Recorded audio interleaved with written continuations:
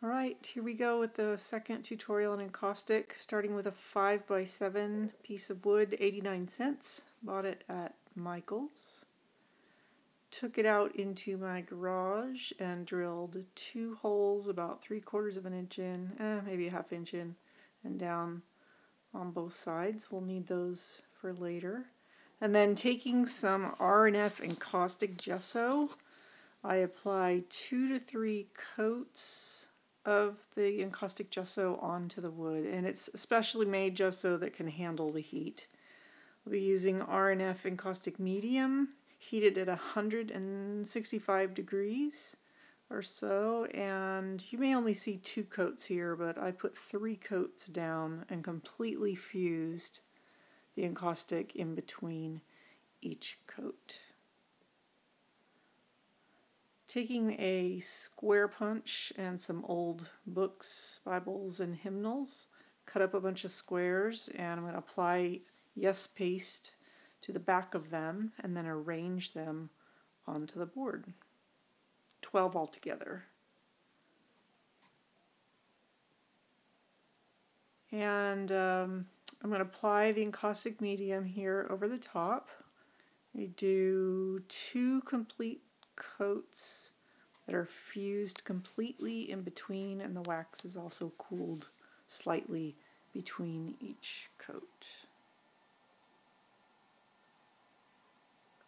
Same thing here, just another coat over the top, and then you can see when I hold it up what it looks like before it's fused. And then I'm going to fuse it completely. Alright, then taking some Tim Holtz pre-printed tissue, going to cut out a butterfly. Love his tissues. Cut it out completely, and because the wax is still a little bit warm, I can pretty much cut it out and then push it right down onto the wax. Not super hard, but just kind of burnishing it down. I don't use any Yes paste or anything to put it down, although I suppose I could. Just make sure I get it where I want it and burnish it down with my fingers a little bit, and it's good to go.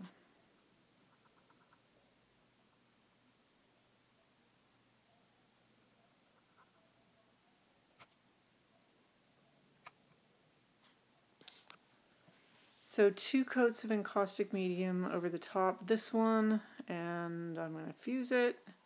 And I'm going to do the same thing again because I want a lot of layers that I'll be able to incise into. And I don't want to incise and then hit the paper. So a couple of coats will do it. I probably tend to err on the skimpy side. I should be more generous.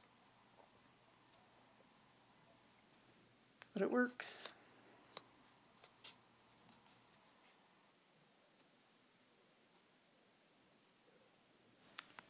Now in order to make some marks, I'm just pushing some of my stamps into the wax, which is not completely cooled. If it's too cool, then you won't get it printed. You'll have to push really hard.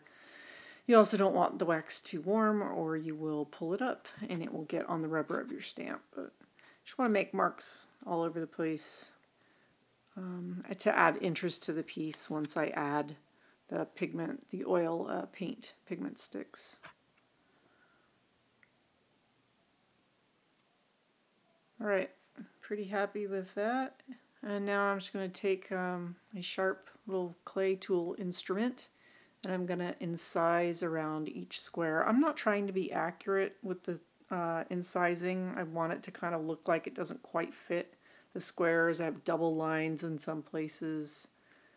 The wax is pretty cool at this point because if you try to incise into the wax when it's too warm, it will kind of fold in on itself.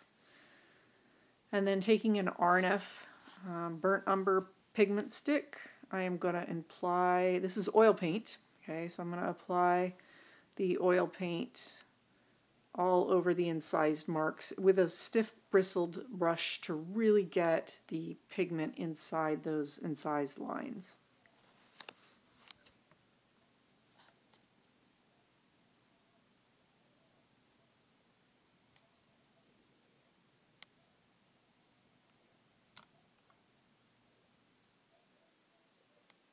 There it is, covered completely, and then using a soft cotton cloth, I'm going to rub all that out. Yeah, like that. With a little bit of linseed oil, you can take more of the oil pigment stick out. So just applying a little bit of linseed oil to the cloth cleans it up quite nicely. You can see the additional marks that were made as well. Next, I'm going to use pan pastels, my new favorite art supply. Powdery pastels with a little applicator here, and I'm just going to go along the edges, and then it's really important to burnish it in with your finger, or you can put a glove on or a cotton cloth, whatever. I just use my finger to go all around the edges and any other place where I want that. You can mix these colors really nicely as well. They fuse right into the encaustic medium.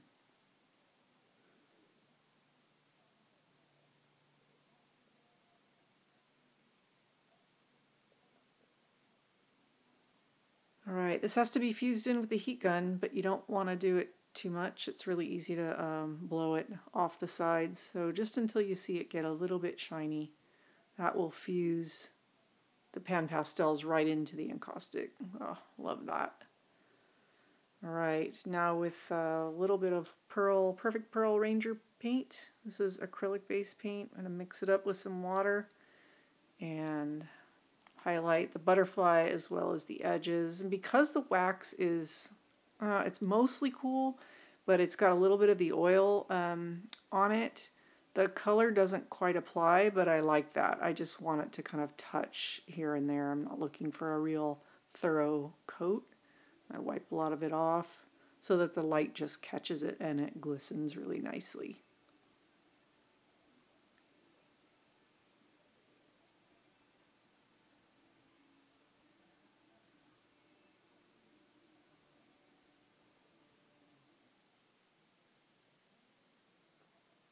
You can wipe off any excess with a little bit of a damp cloth. I want to take off that little edge of the wing with my X-Acto blade here before we go any further. I've printed out what I want to put the words at the bottom, just printed it out on a little thick paper, and I'm going to cut it apart and then ink the edges with my color box black ink pad. Just go around all around the edges. I like the way that looks. And I'm going to use I have done it where I've softened the wax and then kind of pressed it in and gone over it with the encaustic medium, and it worked, but I'm not feeling that risky today, so I'm just going to use the Yes Paste and apply the words to the bottom right where I want them.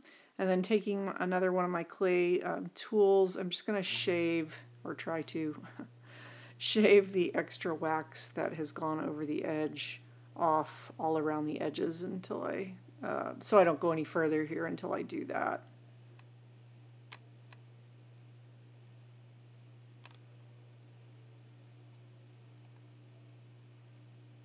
Sometimes it pulls a little bit of wax from the face of the piece and you have to go back in with a little bit of the pan pastel.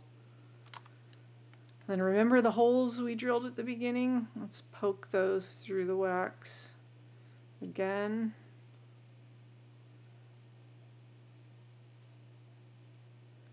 I like to take apart my well-used sketchbooks and use the wire from them. So that's what I've done here, and I've just snipped off a piece. I'm going to shove it in the back first and then just wrap the wire over the top. Make sure the wax dries because you can dig right into it if it's still wet or warm. There we go. Now it's hangable.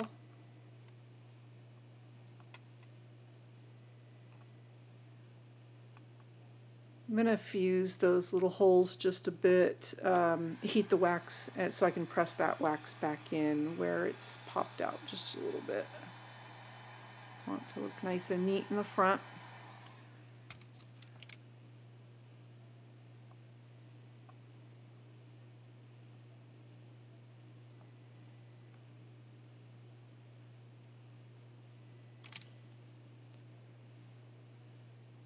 And then finally, you have to splatter, always have to splatter, so just add a little excess water and tap some of the gold pearl paint onto the front.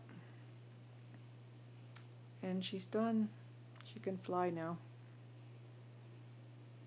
Thanks so much for taking the time to watch.